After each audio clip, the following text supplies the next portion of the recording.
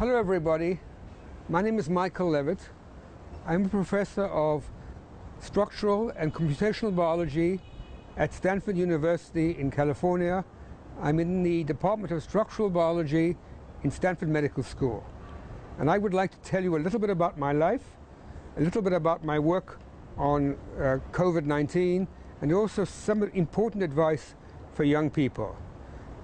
I've been an independent scientist since I was 20 years old. That's 53 years ago. And that's a very young age to become an independent scientist. But I think anybody who is a scientist can become independent young. And I think being independent young is very important. So let me just say a little bit about my own life. I started out working on the structure of proteins. And most of my work has been about how proteins move, how DNA moves. It's the way a molecule moves, something that is called a trajectory.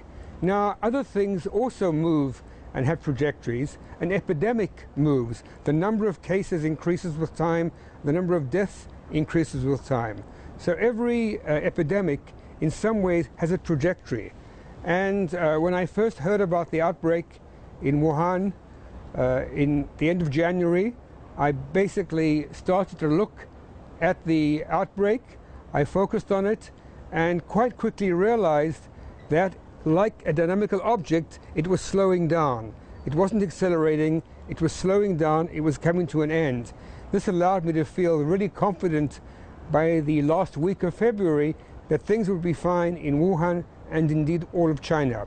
But meanwhile, the virus started up in Iran, then South Korea, Iran, Italy, and in fact, although most places in the world seem now to be past the virus, there is still new activity. There's been a lot of interest in China's big trading partners, countries like Germany and Europe and the United States. In the United States, the virus finally does seem to be coming under control. I think after we see the results of the US election, everything will quieten down and we will know where the virus is going. In Europe, things started off very quickly, but by the middle of May, everything seemed to have stopped.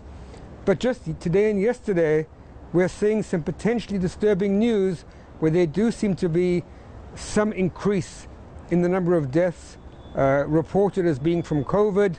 It's not clear whether these are really extra deaths or deaths that would have happened anyway. We will know this in a few days' time. So now let me, in the last part of my talk, say something about something that for me is my greatest passion. I have realized that the future belongs to young people. That might seem so obvious because we think, and we also have lots of respect for old people, but old people are not what's driving science. The work I got my Nobel Prize for was done when I was 20 and 21. Later on, it didn't really matter. So we have to let young people do important science. And the way we have to do this is by giving them confidence in their independence. They should study with great people, but they should be independent from the beginning. They should have their ideas. They should be able to do their work. New ideas come from young people. The great advances in technology, the great founders of startup companies, whether it's Apple or Microsoft or Wishing or Alibaba, all came from very young people. And it's important to remember that the young people are the people that are driving the future. Now, how do you encourage young people? Firstly, you let them be curious. Young people need to be curious. Every young person is naturally curious. You mustn't kill the curiosity. You must let the young people do what they want to do, to have ideas. And also, it's very important to realize that if you're doing science, you are wrong. A good scientist is wrong 90% of the time, and a really good scientist is wrong 99% of the time. So this is a very important thing to remember. If you can't be wrong, you cannot do great science. If you are right all the time, you're not doing great science, you're doing easy science. Science is about discovering very, very difficult things and making those things available to everybody. Everybody can do this. China has a real advantage in this area.